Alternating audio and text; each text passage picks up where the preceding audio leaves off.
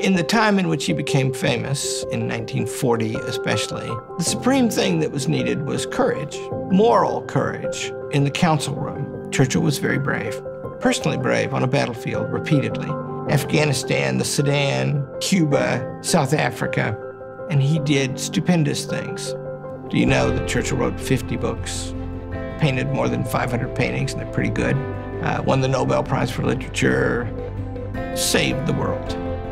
We're going to invite you to watch some lectures on Winston Churchill. I'm going to give them. Winston Churchill had a kind of strategy about his whole life based on what he thought about the times in which we live and about the nature of human beings. These things are themes of his greatest speeches at the high points of his career, including during the Second World War.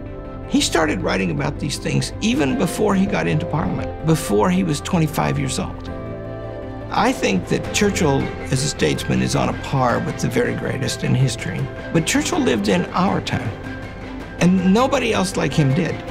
And so we don't really have, among statesmen, a better teacher to help us figure out this time than Churchill.